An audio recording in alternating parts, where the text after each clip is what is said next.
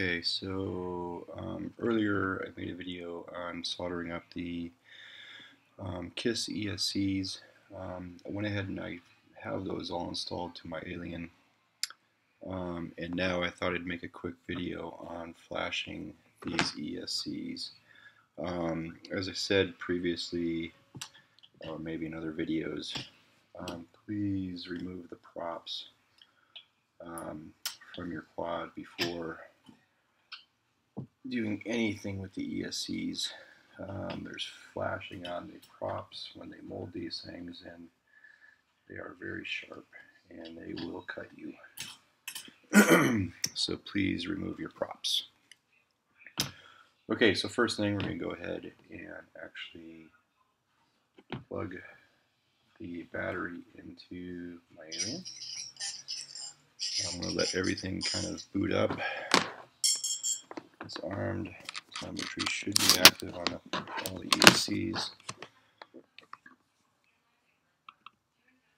I'm going to go ahead and start the Kiss GUI. Make sure you're using Kiss GUI, the version 2.0.0. If you don't have 2.0.0, go ahead and go to flyduino.net. Go to the download section. Scroll down, you'll see all downloads. Once you're into all downloads, you'll see the GUIs for Android, iOS, Windows, and OS X. Go into here. There's actually two versions he has now. So it says please don't use 2.0.1 yet. 2.0.0 seems stable. I'm using a Mac, so I have the 2.0.0 DMG already installed, and that's what this is here. So go ahead and plug in the USB cable to the drone. Go ahead and say connect. And since the battery is installed and it's operational, you can't really change much of the settings on this screen. You can see down here using the Kiss FC version 2, F7, 1.3, RC32. But we can go to the ESC flasher, so I know what I'm doing. I'm not sure why two ESCs didn't load up. Let's just hit save, disconnect, connect again, ESC flasher, know what I'm doing. Sometimes the GUIs do that. Just go back into it, don't freak out. Now everything is reading correctly. If you're wanting to select or download the firmware, in this case I'm already got 1.2. So I said I'm not sure if that's an L or an I. I have my firmware loaded locally. You can also do the select remote firmware. It's already at the 32 amp ESCs. We already have the 1.20 voice. This is a stable version. We'll go ahead and show you the flash process now though. Say download firmware. It's downloaded, and we'll go ahead and reflash these anyways. So now you can see the lights on the ESCs are flashing, and the progress bar will start counting up to 100%. We'll kind of fast forward through this part until we get to the end, and then we'll continue from there.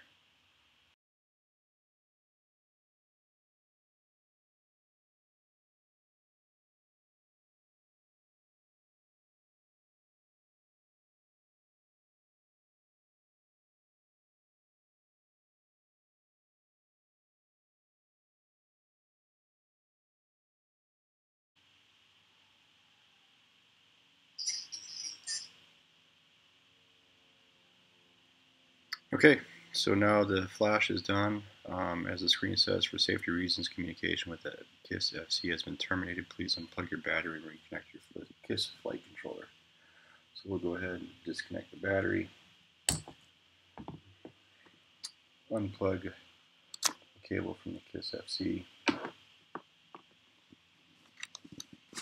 back into the computer, say connect, and now we're back in. So you can see here we're in the configuration tab. This is all now active because we don't have the battery actually plugged in. Advanced tab. Some people have a little bit of issue with the orientation. I've heard reports where the pitch or roll or yaw has been, some numbers put in here by default. Not sure how accurate that is, but if you have your flight controller set up forward facing, make sure these are all set to 0, 0, 0.